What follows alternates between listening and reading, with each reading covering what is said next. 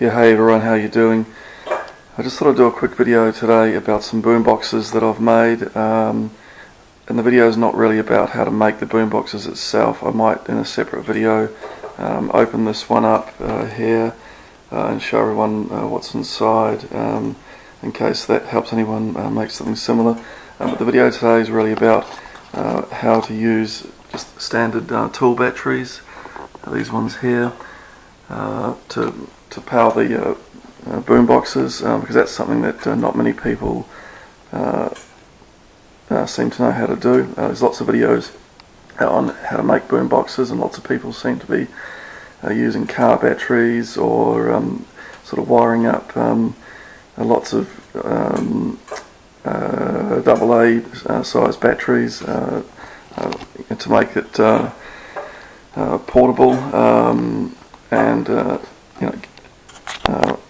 again, I think the easiest thing to do is to actually use one of these tool batteries. So this video today is going to show you just how to do that.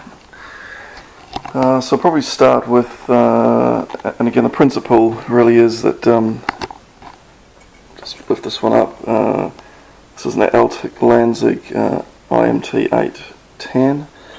So the principle is that you've got these sort of USB type chargers, or even like an old an old torch, which actually you can use to take the power out from one of these batteries and actually supply the boombox. This one here was built with a small amplifier that's just in behind this board here, or this part of the toolbox. This is an actual a toolbox that I've just repurposed and used it to make this boombox. So there's a little amplifier in here, and I think it takes 18 to 24 volts. And again, so what I've done is use, I think this was it was a USB charger again, so something that takes your standard tool battery and has a USB output on it. I've just cut that up and wired from the other side there. You can't really see in there, but there's a power supply wire that takes the charge directly from the battery and powers the amplifier there. So that's really the principle of it. Again, hopefully this will help someone else do a similar project. This one here, again, is a standard AEG, and I think in the States AEG tools are called rigid. It's got a standard USB charger that actually has both the USB output, whereas up there, but it also has a 12 volt output from it, just on the side there. And one thing that I worked out is a lot of these Logitech speaker docks have a 12 volt power supply, so the 12 volt from there works perfectly on that dock to make that portable. And again, so the principle is you can just plug that battery in and it'll power it on. So that would actually be connected up to Bluetooth. You can also, of course, use an old iPhone in there. So I might play that one last, because obviously the size of that compared to the size of those, that one's got a lot less power in it. But again, the same principle does work, and I mean that's perfectly sort of portable. You can take that around; it's quite light.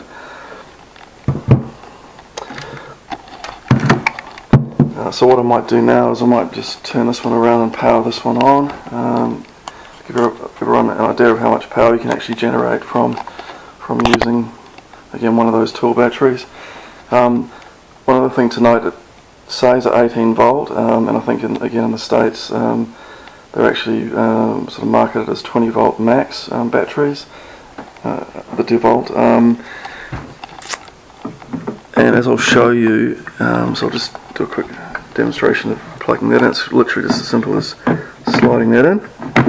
Clicks into place. So the actual voltage when you measure it, and again there's a voltage measure there, or voltage meter I should say there, when you actually measure it, see it comes up as 20.3 volts, which again is plenty powerful enough to power this up. So I'll just turn this up a little bit.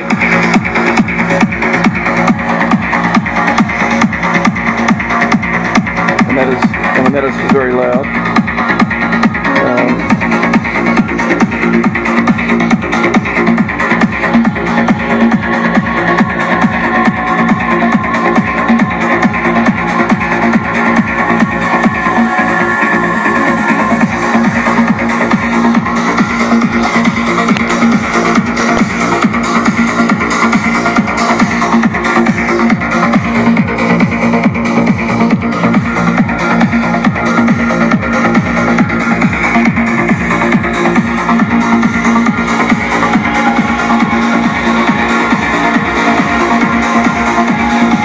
That's really only probably about a quarter of the maximum volume.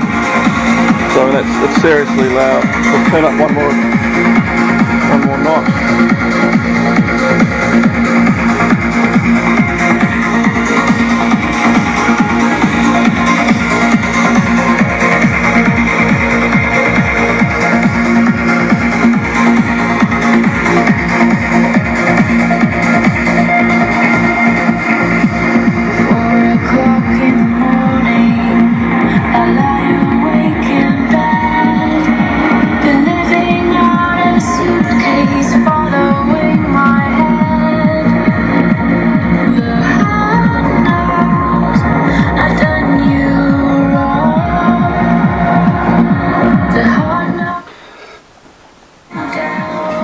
And that's playing off the USB, so it also has Bluetooth, this unit here, that flashes blue when it's got Bluetooth, and it's picked up to a tablet via Bluetooth. It also has USB thumb drive support, so you can play directly off that, and obviously the quality of that's slightly better than Bluetooth.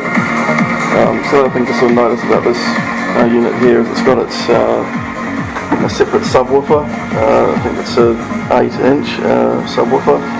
It's about the biggest I could fit in here, because what I had to do was obviously I had to build this out from the back, just to have enough room for the cone of the subwoofer in there, and I've made that into a separate enclosure, so that's fully sort of sealed subwoofer unit, and it's got some acoustic foam in there to help make sure there's not too much sort of bass rattle. But I mean that's seriously powerful.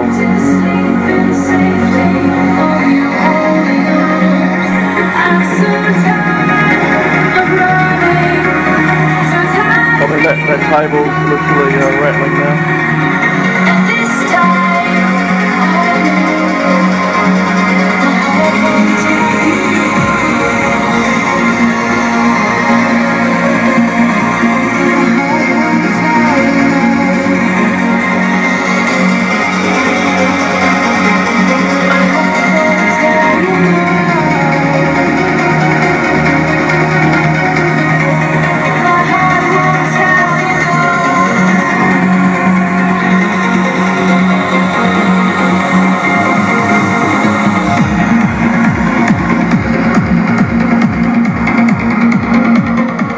So that was a quick demo of that one. I'll just turn that off now. Probably a thing to notice about before I move on to the next one. Obviously it's got the separate components for crossover in there. And if I was building a Bluetooth boombox or any sort of boombox, I'd definitely use that setup as well as possible. If possible, having the separate subwoofer, you get so much better clarity. Right throughout the sort of frequency range from having that setup. So I'll turn that one off. And just the other thing to note, and what's important I think to have the voltage meter is that you can very quickly or very easily see when the battery starts to, the battery capacity starts to drop. So that amplifier again was rated I think between 18 and 24 volts. So I usually just watch when the voltage starts to drop, and if it drops too much below 19, that's when you usually swap the battery out. Again, the benefit of using the tool batteries is that, again, you can very easily swap a battery over. So if that one runs low, it's at full capacity now. But again, if it starts running low, you can just take that out and swap it over with a fresh one. So moving on to probably this unit here, there's some sort of great benefits of this unit. So again, same sort of principle. It's got a different battery, an AEG battery. If I just slide that in, just again locks into place fairly easily. It's locked into place, it doesn't move around. There's just enough clearance there so that the battery is actually not resting on the ground there. So the benefit of this unit is that it actually had an iPod dock in it. I've managed to show that cable. So I've managed to adapt that so it has a lightning connection on it, which means I can play or use the sort of newer iPad. It's just an iPad Air. So I'll just I was unlocking that. And now, so the benefit of this unit, I think, because it's got that iPod dock, is that and it's not using Bluetooth, obviously, is that the clarity of it, is really nice. And it's got a nice look, I guess, having the tablet there. You can put TV or movies or whatever on there as well as music. So the clarity of that, that it's still got a lot of power.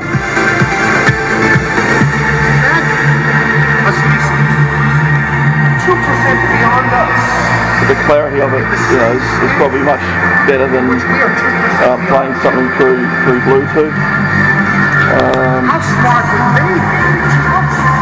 And again, it's got the same speed configuration. It's got separate sort of components with sort of mid-range and tweeters, and then it's got its own subwoofer. I think it's got a passive radiator on the other side. So it actually has quite a lot of bass. It's got this one's got a remote control, which again is quite handy.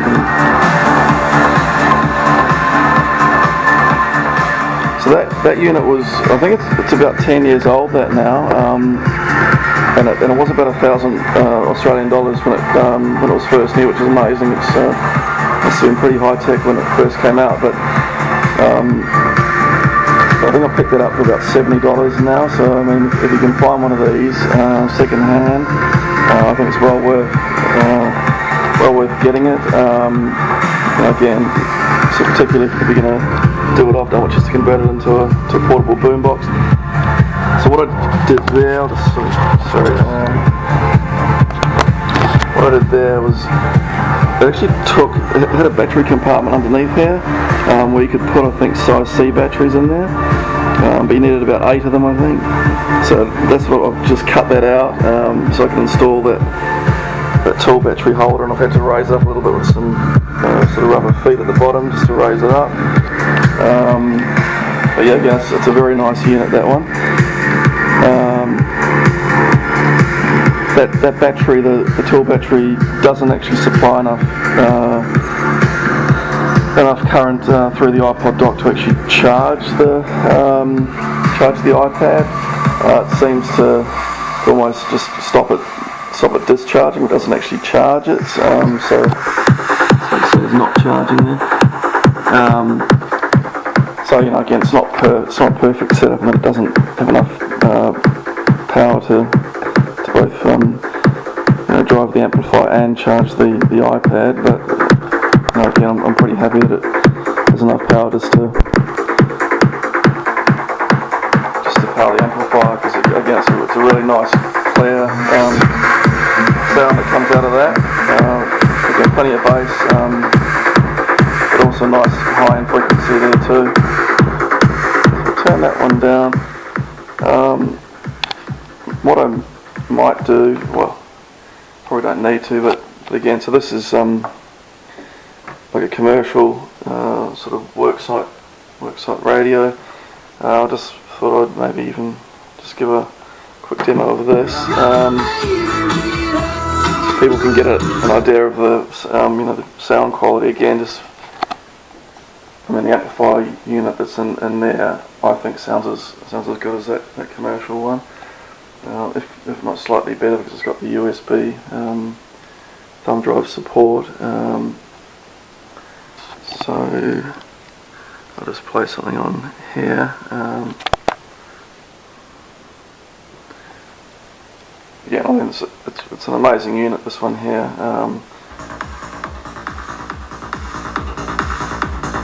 So that's actually it's at a reasonable volume.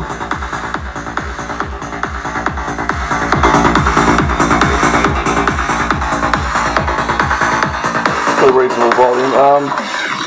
And sort of sound quality of this Altec Lansec unit is probably better, and again I think this has got even more power. It's probably the most powerful out of all of them. But I mean, the sound quality from that is pretty good. But again, that's sort of $700 versus trying to do it yourself and make one yourself. So I'll turn that back off.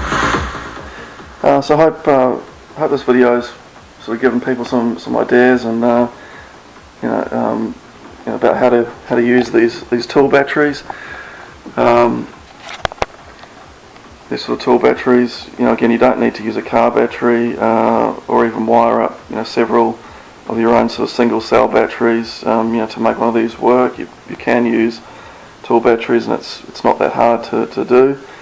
So yeah, I mean, send through any questions if anyone wants me to explain anything in a bit more detail. And as I say, what I might do another video is actually take this apart. I sort of built it so you can actually undo those latches. There's a couple of screws to undo here as well, but I can actually sort of fold that out, and if I need to do any sort of maintenance or fix anything, it's quite easy to get to, and I can show people what the inside of that looks like if anyone would like to see that. Alright, again, thanks for watching, and watch out for more videos. Cheers.